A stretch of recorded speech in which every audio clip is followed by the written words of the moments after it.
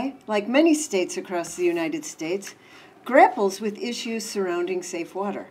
While the state has made significant strides in water quality management, challenges persist, particularly in certain areas where access to clean and safe water is compromised. And just note, with climate change, more and more states will grapple with greater and greater challenges.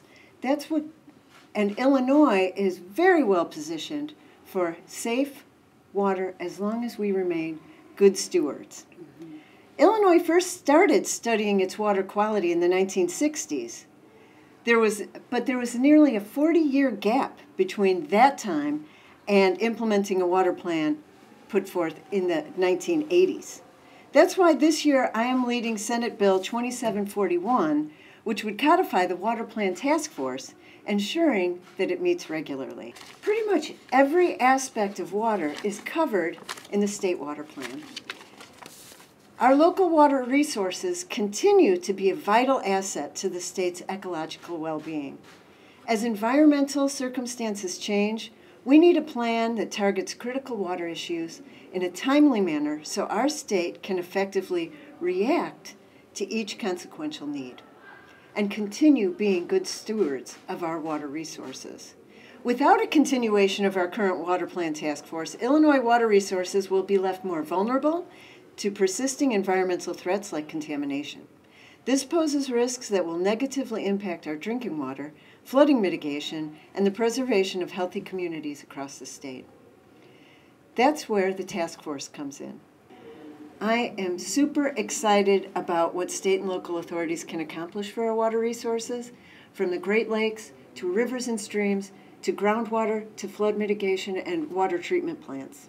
I look forward to working with my colleagues to pass this valuable legislation in the coming months and in the future. Lake Michigan is known for its beauty and the entertainment it provides. Going to the lake, no matter if you live in Waukegan, North Chicago, or Chicago, is many people's favorite pastime. I just want to say before I continue, we have declared this session the Year of Water, and I want to thank Chair Ellman for coming up with that because as she described from looking at the water report, this is really appropriate to focus on water this session. In addition to Lake Michigan offers so much more than just a fun place to boat or walk around. It is the largest public drinking water supply in the state, serving nearly 6.6 million people, in addition to being Illinois' largest recreational resource. We often take clean water for granted, but the reality is many of our waterways are tainted with bacteria and chemicals. If we do not protect our water supplies, 1 million in Illinois residents will suffer alongside the state's economy and the environment. Senate Bill 3716, which I've advanced this session, is an initiative of the IEPA to regularly monitor water quality from near shores, harbors, and public water supply intakes in Lake Michigan, and to provide an executive summary every 2 years on conditions of the water quality in Lake Michigan to the governor and the General Assembly. It is that vital that we protect the quality in Lake Michigan. Not only will this measure save lives by ensuring we have access to a safe water supply and suitable beaches for our children and neighbors, but we are also working today to guarantee healthy environment for tomorrow. My name is State Senator Mike Simmons, and I represent the 7th District on the north side of Chicago, a district where we abut with 4 miles of Lake Michigan. It's actually the pride and joy of being the senator for the 7th District is that I can literally walk a quarter mile east of my apartment and be forever open and clear waterways that urban planners and civic leaders ensured would be a right to us here in 2024. So I am fully invested in working with my colleagues here to fully protect our waterways and our water supplies in Illinois.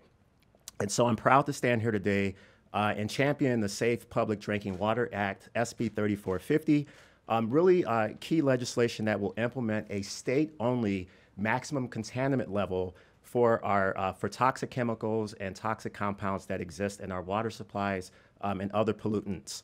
This is really important because we know that the U.S. Department of the EPA has told us that these chemicals are known to have a hazardous effect on human health, affecting early childhood development, affecting the speed at which chronic disease will progress in our adults, and even affecting our water quality, or air quality. And so what we've done here is to put together legislation that will require that the IEPA at the state level, the Department of Public Health, and the Illinois Pollution Control Board will look at each of the levels of these contaminants, will study those contaminants, and then we'll put together a limit for the contaminants that would be regulated by the state of Illinois. SB 3450 will work in tandem with the Illinois State Water Plan that Chair Ellman mentioned earlier, that was published in 2022, and is really just a great compass for legislators to build on the recommendations and the findings that came out of that timely report 2 years ago, so that we can protect our lakes, our riverways, our streams, our creeks, our swamps, our marshes, our bogs, our fens, our water supply that we drink every day, both in the parks as recreational uses, but also right in our apartments and our homes where we drink water every day. I also think that SB 3450, one of the things I'm really excited about with the press conference we have here is that our bills really do work and complement to each other. Senator Johnson's legislation, Chair Ellman's legislation. I believe that my bill will complement Senator Fine's legislation, which she'll talk to you about in a minute.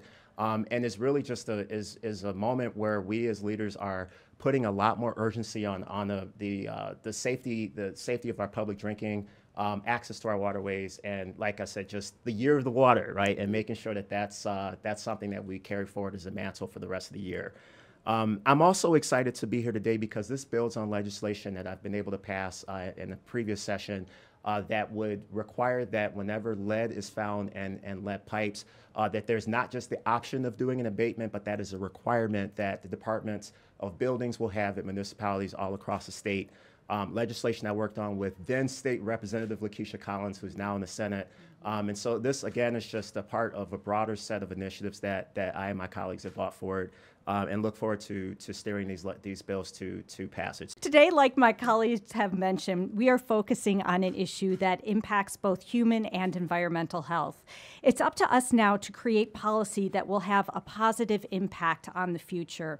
PFAS are man-made chemicals that have found their way into our everyday lives. They are known as forever chemicals. They have been found in our bodies, our water, and our soil. These persistent chemicals do not degrade easily, leading their way to toxic accumulation. Studies have shown that PFAS exposure has been linked to a variety of adverse health outcomes, including reproductive and developmental effects, thyroid disorders, and even cancer. These chemicals are found in products that we use absolutely every day, from cookware to carpets to fabric treatments to cosmetics, and even your dental floss contains PFAS. Although we have taken positive steps to restrict the use of PFAS in previous years, more work needs to be done. Through Senate Bill 2705, beginning in 2025, the sale and distribution of products such as carpets, cookware, food packaging, and more containing intentionally added PFAS would no longer be allowed. By 2032, all products with PFAS, unless it is proven they cannot be made without it, would be banned. By passing this measure, we can prevent these chemicals from further contaminating our environment and impacting the well-being of consumers who use these products. We need to lead the way in Illinois and nationwide in taking the necessary steps to prevent this compound from causing severe health issues and irreversible damage to our environment. I am proud to stand here with my colleagues today to not only educate the public about the dangers of PFAS, but to present this important environmental safety measure that will have a positive impact on our healthy future. Thanks for watching this video. Please like and subscribe to keep up to date with news from the caucus. For more information on what the senator is working on, you can follow them on social media using the links in the description below.